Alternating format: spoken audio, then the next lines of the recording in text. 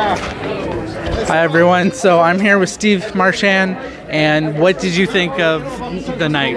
Just your basic impressions. Yeah, two levels. On the debate itself, Andrew, not a big surprise. Whenever he gets to speak, he packs more content and clarity into a 1-minute answer than any of the other candidates.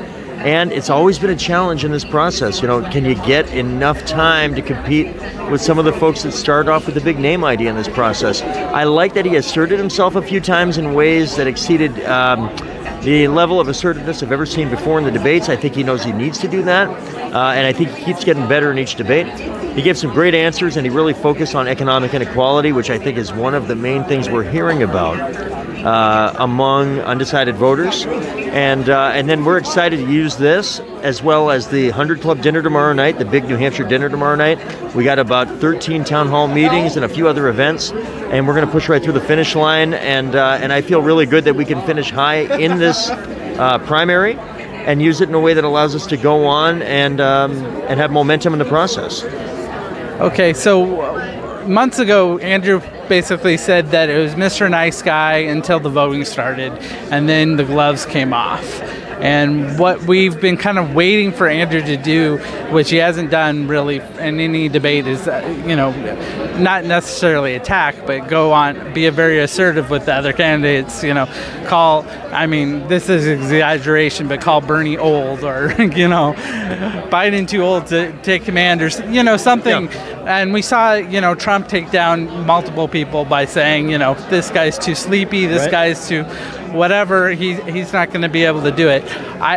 The question, I guess, is why do you think Andrew's not taken some of that tactic at this point? There are a couple factors, and I've gotten to know Andrew pretty well over the last year plus.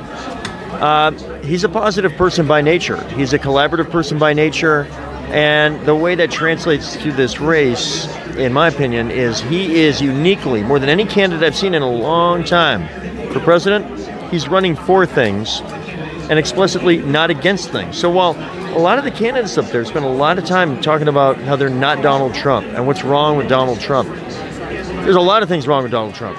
But Andrew knows that the way we're going to win in November, the way we're going to succeed in 2021 in office, is by being for things. And I think what you heard there is this very aspirational, positive message. And you try to make the contrast, some of us on the team trying to help make the contrast in social media, through the press and so forth. But he is running, he's a different kind of candidate, different kind of guy. I think it's part of his appeal. A lot of people in this room, full house, appreciate that he's running for things, and we know exactly what he wants to get done. I think the debate format does not necessarily reward that. It rewards confrontation. If I name you, you get 30 seconds to respond to my criticism, and then you name me in return, and then I get 30 more seconds. That's really at the heart, and I think it says more about the problem with the format than it does a problem with Andrew in this case. Okay, well, thank you very much for your time, and let's have a great night tonight, and then tomorrow, I guess you're going canvassing, and so that's exciting. It's going to be a great weekend. The weather might not be perfect, but we got a lot of folks going out there from New Hampshire and around the country in the Yang Gang. We appreciate all of you that are helping out, and it's a volatile race with more than half the electorate undecided with 4 days to go. 10 points will decide 2nd through 8th place, and we think we can finish right at the top of that. That's what we're going to do. Okay. Thanks, everyone. Bye, Yang Gang. See you at the next event. Take care.